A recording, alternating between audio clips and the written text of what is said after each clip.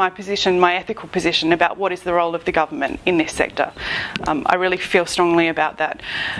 Unfortunately, contemporary Australian society doesn't really like ethical or moral claims about governments. Yeah, they like, or the government likes, rational claims around this new or reasonably established rhetoric of effectiveness, performance, efficiency, accountability, because it really strips away responsibility, actually, the kind of fundamental questions about what is the responsibility of the state, to being things that accountants talk about. This report leaves us with significant concerns about the capacity of commissioning to achieve these goals.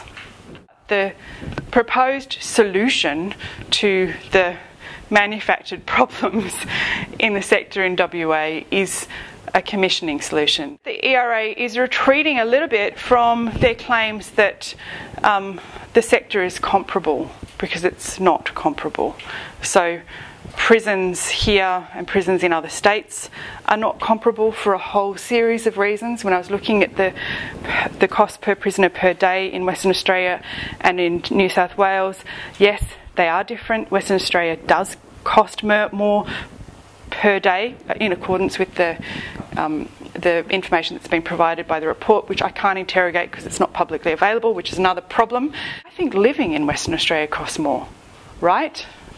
So there's something about that is completely unsurprising, but in a public domain, in a public discussion, it's a really, really powerful use of accounting information to promote a view that the sector here is inefficient in comparison to other jurisdictions. The cost here, no matter what happens, no matter what the government proposes, is likely to be more. Yeah, the nature of the state, the geographical size of the state, the number of Indigenous people in incarceration in the state. There's so many things that are different here that mean that making those crude comparisons are really strategic political comparisons that apply pressure to Western Australia. That probably is quite unreasonable.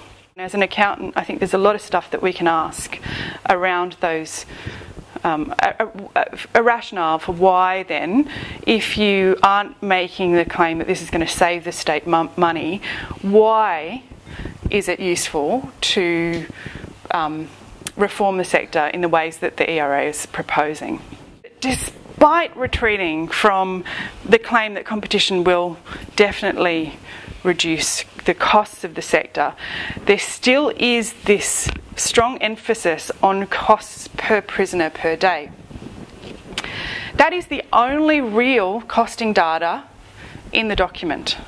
That the community does not want privatisation in the sector, broadly speaking in Australia. We're not in favour of prison privatisation. We are in favour of value for money. Yeah?